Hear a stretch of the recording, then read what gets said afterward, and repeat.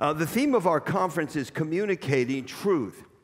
My choice of topic is the truth, and I call them precious truths of biblical manhood and women. The problem, however, is that the subject of biblical manhood and woman is utterly and bitterly despised by our secular society, and I might say even by some of our dear brothers and sisters in Christ. We have to do a better job at communicating the truths of biblical manhood and womanhood and confronting the lies of society and lies even of some of our own Bible expositors. And we need to do this for the sake of our young people who are being bombarded by this day and night. Let me begin with a few scripture passages. Ephesians chapter 5, for the husband is the head of the wife. Wives should submit in everything to their husbands. Now, I wouldn't advise you to put this on the front sign of your church or maybe on your website. You might find windows broken or a protest march. Let a woman learn quietly with all submission, and I do not permit a woman to teach or to exercise authority over a man. A professor in an evangelical seminary on a class on the pastoral epistles gave all the different interpretations of this passage and then gave his interpretation, which was affirming what Paul said, women are not to teach or take authority over men in the church. Literally, it created a riot. Students refused to go to class, and one student nearly attacked the teacher. Do you believe these verses I just read to you? If yes, what are you, crazy? This is going to destroy your church. This is offensive to our society today. People will think you're a male Neanderthal, a person from the dark ages, a social dinosaur living on the wrong side of history, a religious extremist that cannot possibly be taken seriously. So why, in the 21st century, the century of the women, why would we believe these statements? The answer is Jesus is Lord. As Lord, He is Lord over defining our gender roles. It is Christ, through His chosen apostles, who made these statements. In the context of the woman in the gathered assembly, Paul says this, knowing there would be a response to it negatively. If anyone thinks that he is a prophet or spiritual, he should acknowledge that the things that I am writing to you are a command of the Lord. If anyone does not recognize this, he is not recognized. We actually don't have a choice in this matter. It's a command of the Lord. And unless we want to redefine, reinterpret what the apostles say to agree with modern secular society, which sadly many of our dear, dear brothers and sisters are doing, we have no choice. Who wants a Bible that says one thing but actually means something completely different? Such twisting of the scriptures undermines the clarity and authority of the Bible. It should make us all pause and question when we consider that these new interpretations of gender and sexuality and marriage and even penal substitutionary atonement all make the scriptures fall in step with contemporary secular society. A tsunami of secular gender philosophy is flowing over our churches and especially over our young people who are most vulnerable to this. What are we to do? How do we protect our churches and our young people from being swept away by this flood? I want to give you 9 points. Not 9 marks, 9 points. Number 1. Dave, how am I doing on time? Okay, keep going. Okay, I got to watch him. Sneaky. He's going to come up and back at me and stop me. All right, number one. Understand that there is a worldwide war against women. This war is far more serious than most of us realize. In the words of Time magazine, there are precious few female-friendly spots on the earth. The World Health Organization says 1 in 3 women around the world experience physical and sexual violence, mostly by an intimate partner. The World Conference on Human Rights declares that there is a worldwide epidemic of violence against women. get the facts. They're not very pretty. Do not be ignorant of the suffering women experience throughout this world with little hope of relief. Our hearts really should be broken. There should be compassion and understanding when we think of how women are treated throughout the world. This is not a joking matter, and we should not make jokes about the abuse women experience. It's your job to communicate this to your congregation. Second, acknowledge all that is good in the feminist movement and their efforts to see women treated fairly and justly. Many good things have happened for women in Western societies. We should love all that is good and righteous and fair. Many good things have happened in our society that we should be more than happy to acknowledge. I think of the care and the opportunities afforded today to those who have serious disabilities. Not all of secular society's efforts are bad, and let us not even insinuate such a thing. 3, and more pertaining to us right now, be consistent and persistent in teaching the biblical passages on the Creator's design for men and women in marriage, church, and society. Our people desperately need to know the biblical text on manhood and womanhood starting in Genesis 1 to 3. Do not make the assumption your people know these verses. They do not know these verses. It's our fault if they do not understand this teaching and they cannot defend it. Think about this. Many egalitarians have done their homework and are prepared to propagate their view in your church. It's happening all the time. Challenge your people to study this subject from the Scriptures, and they, each and every one, should be prepared to defend God's beautiful and good and righteous plan for men and women. Particularly urgent is the need to teach our young people that there is a Creator who made us male and female, and He is very concerned about this issue. Our young people are on the front line being bombarded by secular philosophy every day. I once saw a post that said, if we don't teach our children to follow Christ, the world will teach them not to. Now, to help with this, particularly with young people, I wrote this book, Equal Yet Different, but notice the subtitle, a brief study of the biblical passages on gender.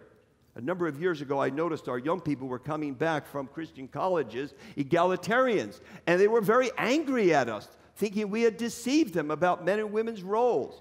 And I realized it was our fault. We did not train them. We did not prepare them. We did not take them into the text of Scripture to show them what God says, and that what God says is really wonderful and beautiful for our pleasure and for His glory. Let's make sure we can change this. This leads to my next point, number 4. Utilize the many excellent resources available to us. Now, a little bit of an assignment here. I want you to introduce either yourself or your congregation to Council for Biblical Manhood and Womanhood, www.cbmw.org, and their journal, Acon. This site will update you on this subject continually and provide many helpful resources. Have their literature available for your churches. And I would suggest this is such an important and relevant organization today that you as a church and as an individual support this organization financially. Now, there's 2 statements I'm going to ask you to read. This is an assignment, and I'm very serious about this assignment. If you don't do it, don't come back next year. We may even have a test. You're laughing, but I'm not. There's the Danvers Statement of 1988 on biblical manhood and womanhood, and there is the Nashville Statement, 2017, a coalition for biblical sexuality. Together, now here's the assignment, very important, get with it.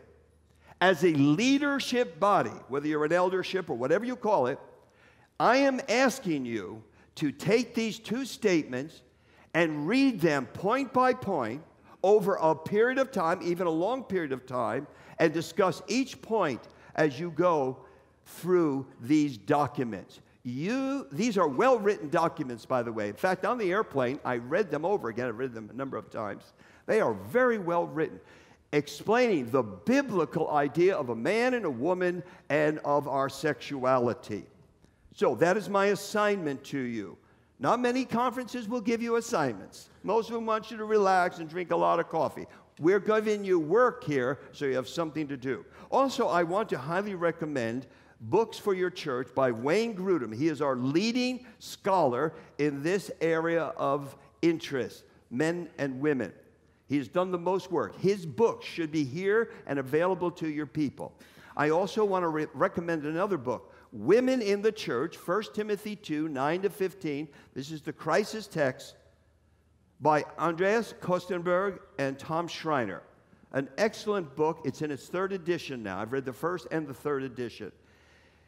It is a response to evangelical feminists, and I think they do an excellent job showing how they have distorted the Bible. And then I want to remind you of a man named Al Mohler, The Briefing. Now, I know people say, oh, I get so depressed when I listen to that. Well, that's fine, you get depressed. What about our young people? You need to hear this for your young people, for those you care for. Things are happening, changing so rapidly in our society. I believe Al Mohler is doing a great service to the church to keep us up on these things. So, be prepared. Be prepared. Do something. Don't just sit there, drool. 5, no one should join the church eldership or leadership body that has not been fully committed to biblical manhood and womanhood. Candidates for the eldership must be able to demonstrate to their fellow elders that they know all the relevant passages of Scripture and can explain them when tested. And they are to be tested. 1 Timothy 3:10. Write that down if you don't know it. Titus 1:9. All elders must be able to instruct in sound doctrine. You're to test to see if they can. This is where we make our biggest problem. We do not train and test our leaders for the eldership or the deaconship. And then we have years and years of problems with people who don't know anything. They're ignorant of divine matters.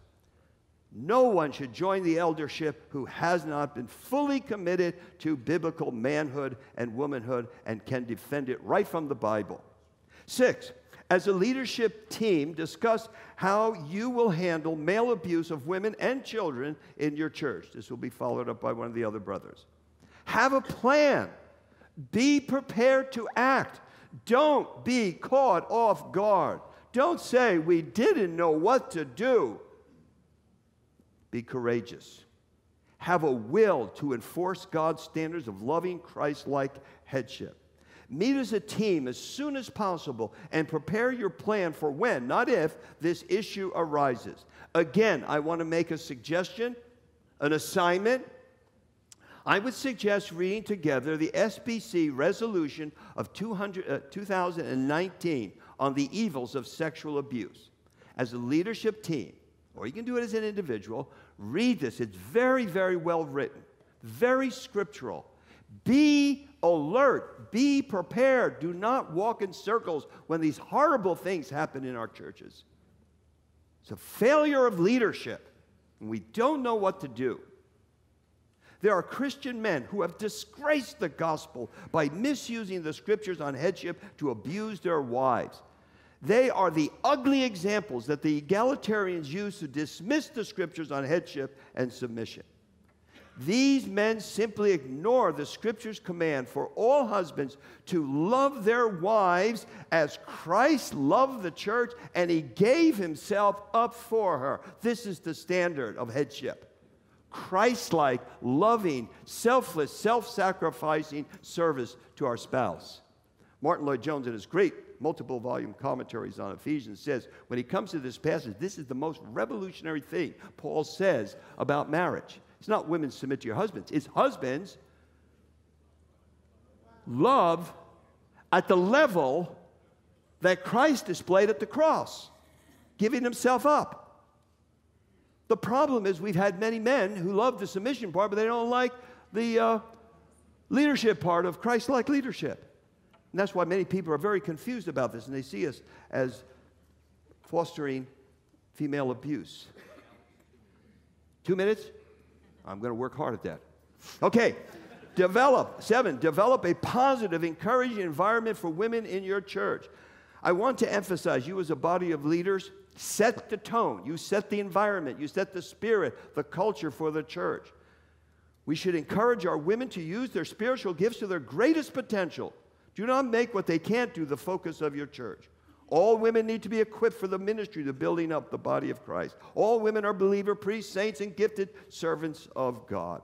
8, do not be embarrassed or apologize for believing God's good and beautiful design for men and women.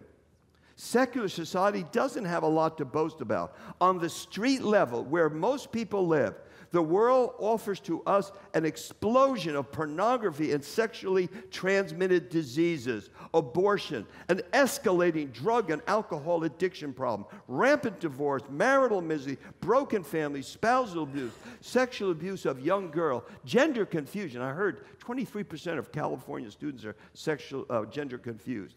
Growing teen suicide, fatherless America, and the most reprehensible of all, the alarming growing online child pornography sites. Do not be embarrassed by God's beautiful plan for a man and a woman. It leads to happiness and pleasure and glorification of God. Now, my last point, I'm so proud about this, I'm finishing on time. Do not be afraid of cultural intimidation. The pressure to conform to society's norms is enormous. It's the air we breathe. It's what we watch on TV. We can feel totally out of step with society. It can be very, very frightening. Very few people can stand against this pressure. No one likes to be rejected or treated as an outsider. That's why we need the local church. It's in the local church that we have safety, and we have teaching and education, and together we stand. No one can stand against this secular tsunami alone. We need the body of Christ. Also, if we leaders don't present a role model of Daniel-like courage and intellectual integrity, we cannot expect future generations to follow the biblical plan of manhood and womanhood. I just encourage you, another assignment, read Daniel chapter 1, and then sing to yourself every day, dare to be a Daniel, dare to stand along, dare to have a purpose firm, and dare to make it known. Oh, we need Daniel-like courage today. Be an example to the people of fidelity to the precious truths of the Creator's purpose and design for manhood and womanhood. Not everyone will reject the biblical vision for manhood and womanhood. Not everyone has fallen to their knees before Baal. Many non-Christians are seeing the growing perversity of society, and they're not happy. We, at this point, can be God's voice to point them to the lordship of Jesus Christ over all of life's issues. And most importantly, we can point them to the truths of the gospel, their greatest need. So, in closing, on time, be bold, be informed, be defenders, be teachers. Let's not fail our churches.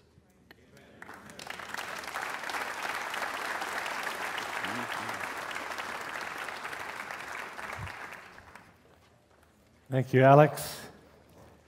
I'm David Fletcher, and I want to talk with you continuing on this serious topic of predators in the church, what you need to know. Now, if you want these slides, let me advance.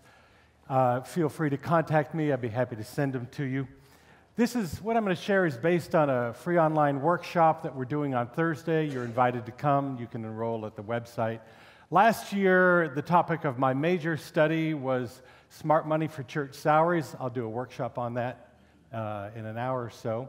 This year, I've been studying predators in the church.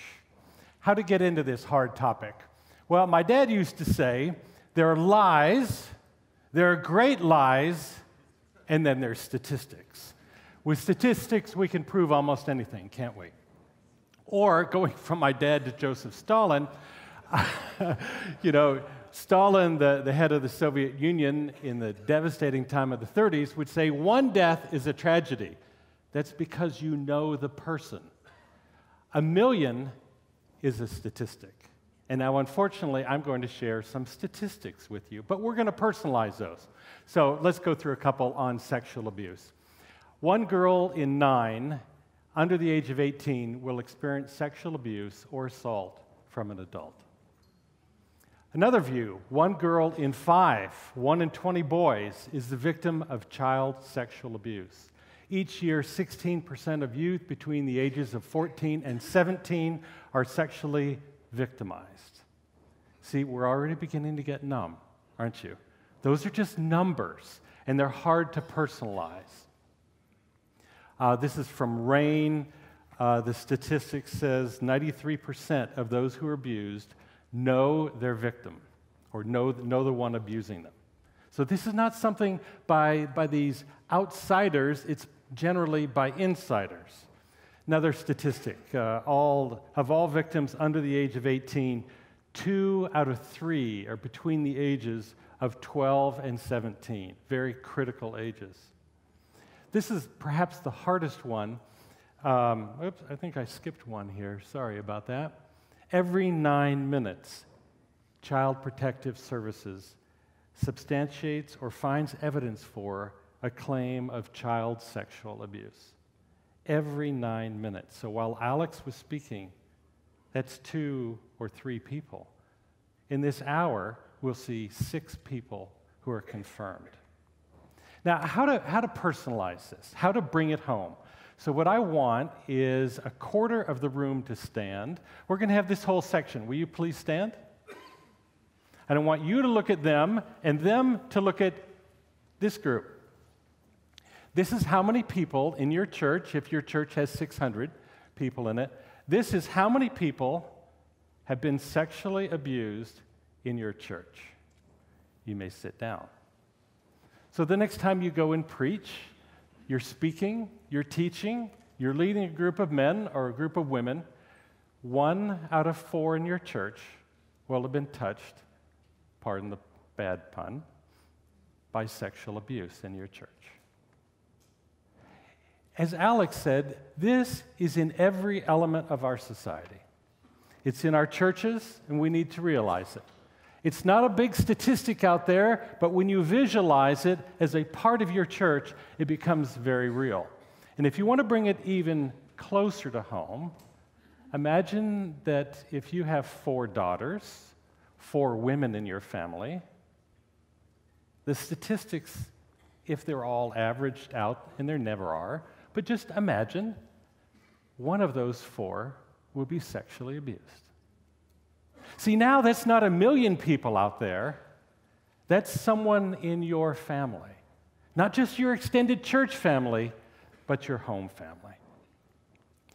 I won't do a standing example of this, but in America today, for every 300 citizens, 1 is a registered sexual offender. That means they've been convicted by the court system and found guilty and had their name go on the sexual registry. If your church has 300 people in it, that means most likely, if you're following your community demographics, you have 1 registered sex offender in your church. And if they're not in your church, they're in your community, perhaps wanting to prey upon your church. Well, let's talk about another exciting topic. Let's see where this can go. We're going to talk about embezzlement. Tom Rayner will be with you this afternoon. Lifeway did research and found that 10%, when they phoned 1,000 pastors, 10% of them, 10% reported that they'd had financial fraud in their churches. We won't do the standing example, but imagine 1 person out of 10 standing and saying, we had financial fraud in our church. So there are both sexual predators and there are embezzlers who are in your church, who are looking to steal and abuse your church. The hardest one, perhaps, is the active shooters. Tammy, my wife, and I went down to Sutherland Springs, Texas, about 90 minutes from our home in Austin, and met with the pastors there. Sutherland Springs had 60 people in worship in 2018. 26 were shot and killed that morning. And here's what their message to you is: never say it can't happen here. Sutherland Springs doesn't even have a stoplight. I don't even know if they have sidewalks in town. It's just a small postage stamp, beautiful little Texas farming community. What's so alarming is in the year 2000, the FBI reports there was just one active shooting in the United States, and in 2017 there were 30. 4% of those happen in houses of worship. So the whole milieu, the environment that we live in has changed. 10 years ago, I would have never dreamed of talking about active shootings in churches. Child abuse, sexual abuse, yes, it's been going on for a long time. This is a new game. So what do we do? Well, I came up with 8 elements of wolf thinking because the thing that you need to do is not just change your tactics. You must change your tactics. But you see, the predator, the wolf, is smart. This is not Harry and Marv in the wonderful, what's now become a Christmas movie of Home Alone. Remember, they're always outsmarted by Kevin, and he does all those great traps in his house, right? And they're just dumb crooks. These are not dumb crooks. And let me tell you how you need to help change your thinking. So predators think differently than you do. They're highly intelligent. That's our first mistake when we think that they're not highly intelligent. Criminals are well educated in street smarts and sometimes in academia as well. Remember when Bitcoin was viewed as invincible? No one can steal from Bitcoin because it's double encrypted, it has all these things. And then what did we learn a couple of years ago? $340 million was stolen from Bitcoin. How many people, let's do this, how many people have had your credit card ripped off in the last year? 2 years? Keep your hands up. Let's just keep going. 5 years? How many people, put your hands down, how many people have a credit card and have never had it ripped off? Impressive. But notice how many of you had. How many credit card thieves are nabbed every year? Very few. See, these folks are smart. Predators make crime a way of life. They want to come into your church not because they want to become a great bookkeeper or treasurer, but because they want to steal from your church. They don't want to enter your service in your children's ministry or youth ministry for altruistic reasons of serving Jesus. They're after what they want in their crime. Predators have self-control and logic. Even the child sexual predator has self-control because they only do their crime when they see great opportunity and a way of getting away with it. They have a logic to it. Predators come from all walks of life. It's just not folks from the poor side of the tracks. It's just not one race, one color. It is all over the map. Rich folks, middle-class folks, poor folks, always seeking to accomplish their agenda at your expense. And then they justify their actions.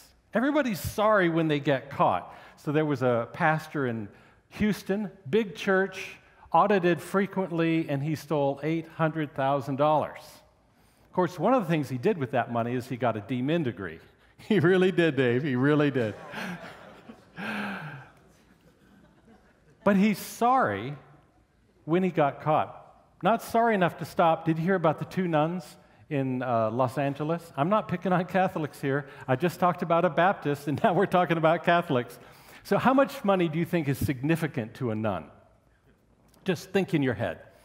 I'll just give you what most people say to me, and they say, David, about $9,000 would be a lot of money to nuns.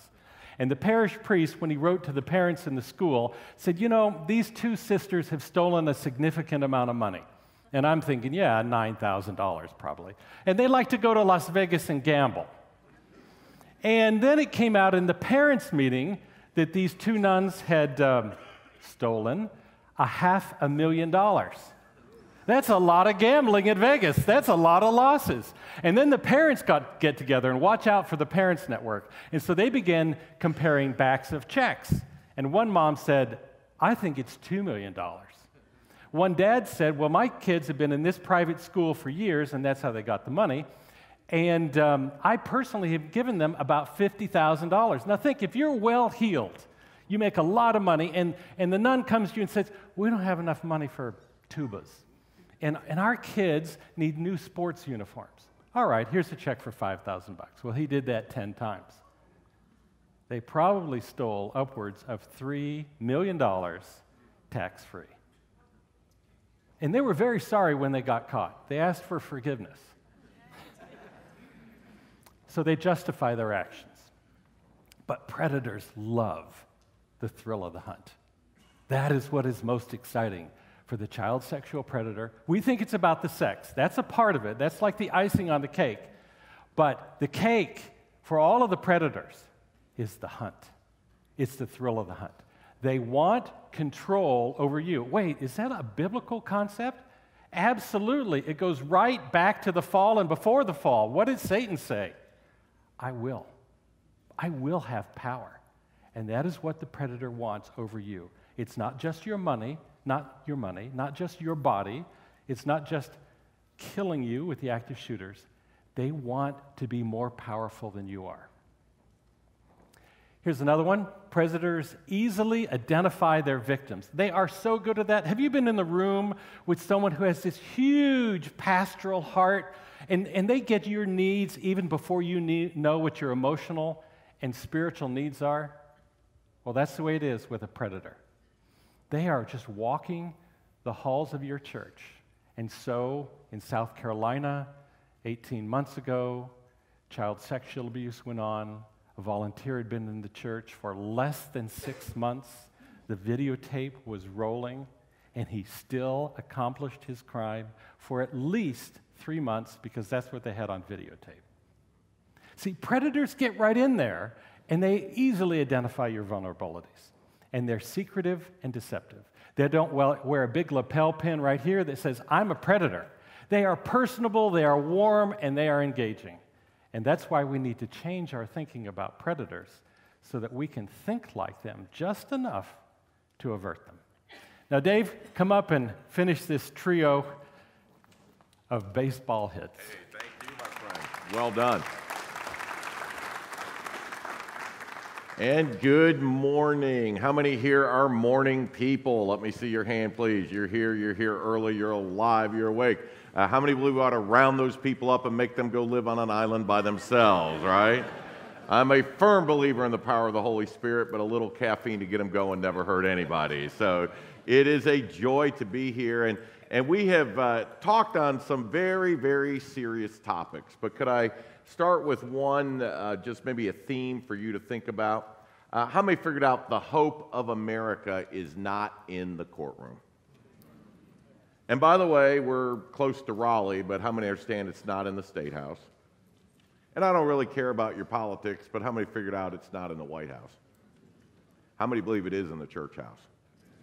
And you know, churches have the opportunity to be that salt and light and to deal with these things. And as you have heard about these issues, I think we can definitely theme very easily, times have changed in America. And sometimes in church groups, we resist that. We go, well, wait, the Word of God has not changed. How many rejoice the Bible's going to stand for all eternity? But what these men are saying, very wisely so, is if you want to still act like it's 1970, how many understand your church is not going to thrive in these more complicated days? I mean, we can illustrate it a lot of different ways, but how many remember the old bus ministries of the 70s? What would we do? We'd find a vehicle that was deemed unfit for public transportation by the government. Once they said they were no longer safe, we'd take them. We'd then get drivers that had never driven anything that big. We would load 90 children into 60 passenger vehicles without seatbelts, and then we would cheer for these felonies on Sunday night. Okay, that was the program. Some of you may remember when we could spank other people's children. Let's do a little survey this morning. How many of you growing up were ever spanked by somebody you weren't related to? May I see your hand, please? Now we're like a support group. Okay, I mean, churches spank, schools spank, neighbors spank. A total stranger would clock me. My mother would go, thank you, he needed that. Social services did not care. I mean, it was... And by the way, if I ever got spanked by somebody I wasn't related to, I had one prayer in life. You know what that prayer was? Didn't want my mother to find out. because I would explain how my civil rights had been violated, and my mother would re-violate my rights. It never worked for me, ever. But if you are in a church and your pastor comes to you and he says, I want to put you in charge of the child beating ministry, I want to tell you two quick things. Number one, your pastor doesn't like you. Okay, but number two, you're going to have a jail ministry on the inside. And I think what these men have so expertly pointed out, lots of detail, lots of great information, times have changed in America. And we're not going to abandon the Word of God. How many believe we need to stand on the Word of God like never before?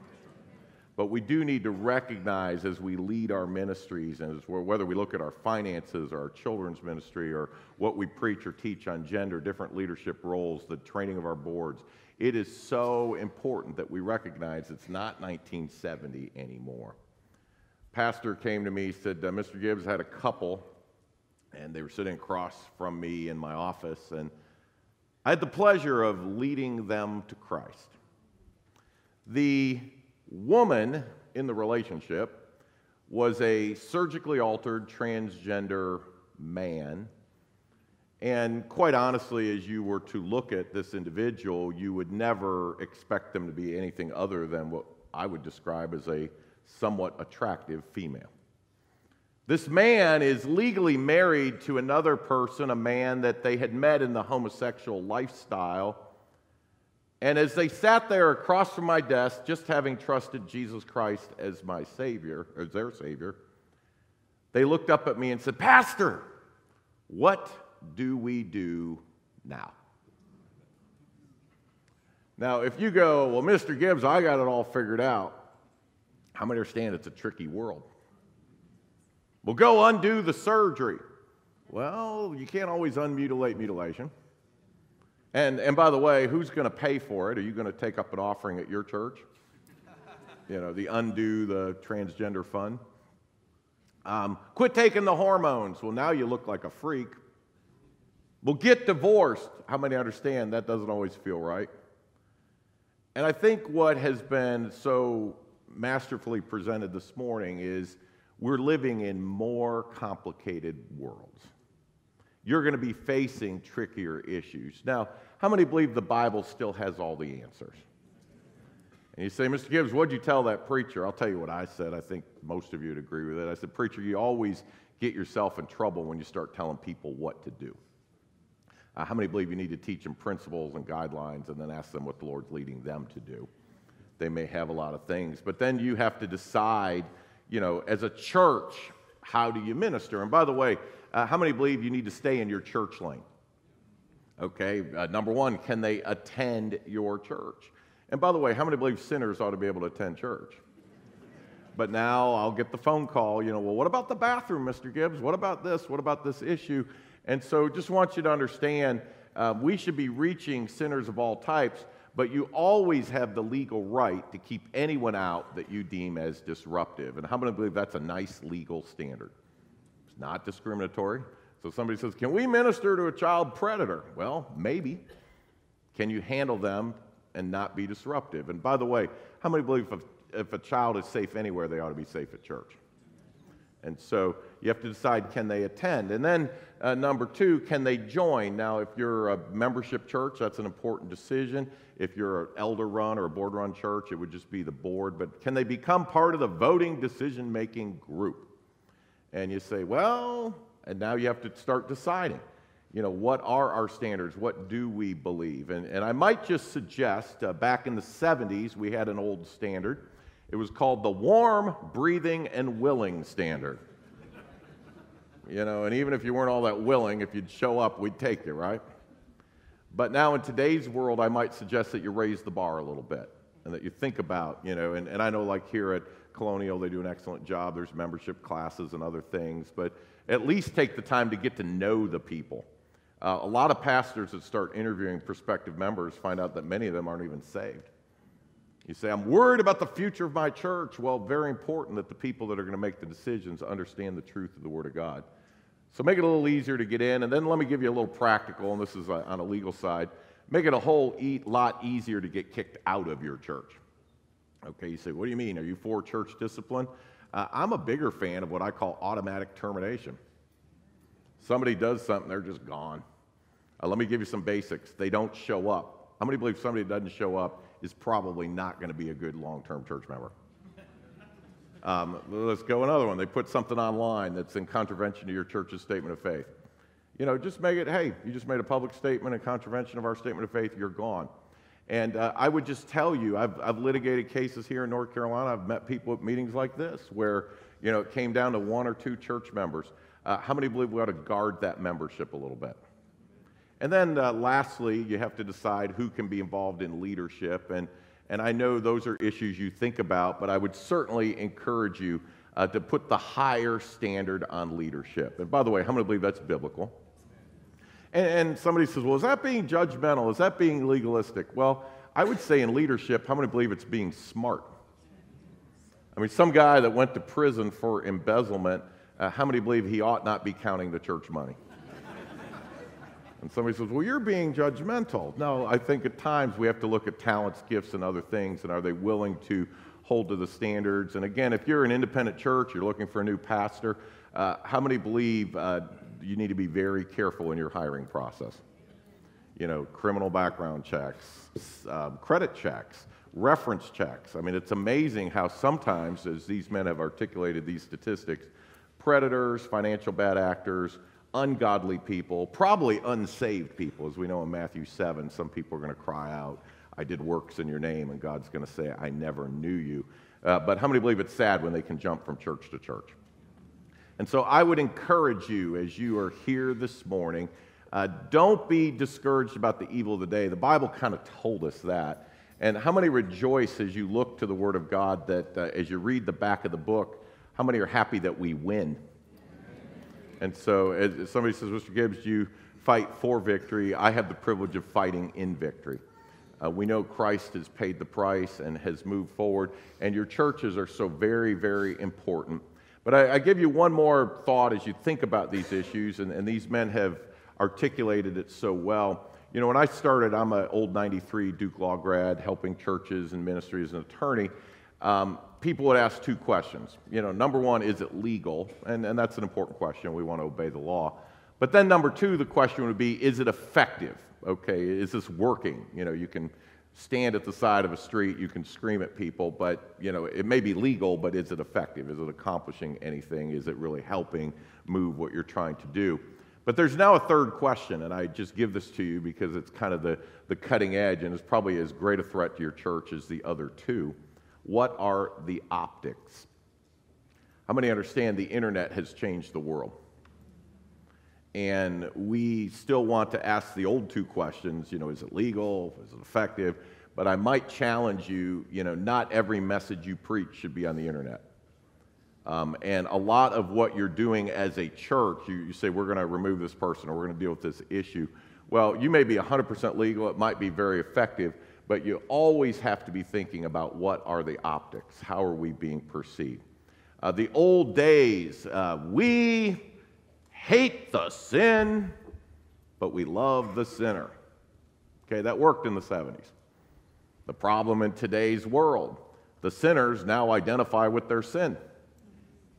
You do not have a man stand up and say, I'm a man, and I prefer same-sex attraction. I prefer homosexuality. That's not how it's phrased, is it? You know what they say in the culture, I am a homosexual, I am a transgender, and they identify with their sin. So while we're going to stand, and we're not going to equivocate, how many believe it's very important that our tone always be right? I always say to folks, a successful stand has three elements. We're almost done. Make sure, number one, you're right. How many believe right will line up with the Word of God? Make sure, number two, you do it the right way. And somebody says we're pro-life, let's go blow up an abortion clinic. How many see the problem there? God's kind of got like that top 10, don't kills on it. So, you want to do the right stand, but you got to do it the right way. But then number three, with a right spirit. A mother can say to her daughter, you are as dumb as a box of rocks. She may be right. The child might be limited in intellect. And we believe mothers should talk to their children. But what's the problem? You know this as pastors, counselors. You'd say her spirit is all wrong. her attitude. She's doing it out of anger. She's not doing it out of love. She's denigrating. She's hurting. Some might even say verbally abusing the child. That wouldn't be appropriate. But how many understand there's some pastors that do the same thing? And so when you preach the right stand, done the right way, how many believe we always need to do it with a spirit that the Lord can bless? Certainly an honor to be here. Quick little commercial, National Center for Life and Liberty. We are legal attorneys that are available to you and your church. We do it as ministry partnership. Many of you do partner with us. Look forward to the workshops and more time here together, but I will turn it back to the gentlemen that are going to come up and pray.